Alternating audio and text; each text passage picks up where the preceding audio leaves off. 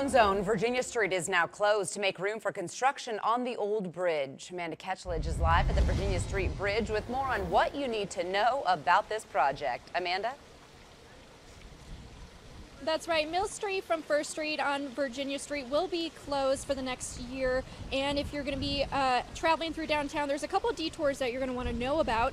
If you're in Midtown and you want to get up by the university, you're going to want to take Mill Street over to Center Street, then back up to 2nd Street in Virginia. Now, if you're coming from up north, you'll come down Virginia Street, take first over to Sierra, and then Liberty back to Virginia.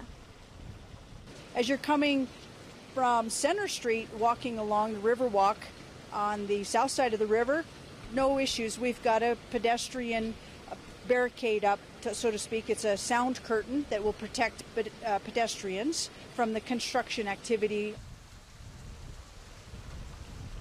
The city of Reno approved the project to improve flood control in downtown and to make way for a safer bridge in the future. And businesses surrounding the bridge will stay open, and pedestrians will be able to use sidewalks near the Riverwalk, but some parts will be closed off.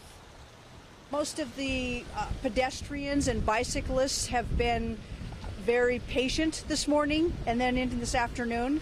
But as you can see, we're standing on the Riverwalk. The Riverwalk on the south side of the bridge is open. And to follow all the updates about this project, you can head to our website at KTVN.com to find the project website link. Covering Cone Zone live at Virginia Street Bridge, Amanda Ketchledge, Channel 2 News.